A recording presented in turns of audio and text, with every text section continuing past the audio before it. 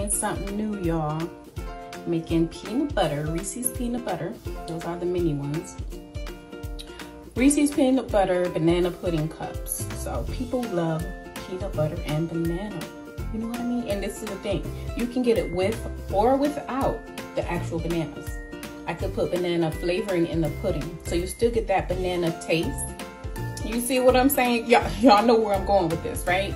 So you still get that banana taste with the peanut butter. All right. And this is gonna be busting. Oh, and do you see those cookies there? Do you see those cookies?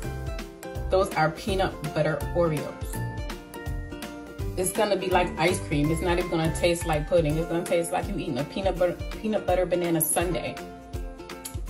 Bussin'. Stay tuned. Then we add the bananas.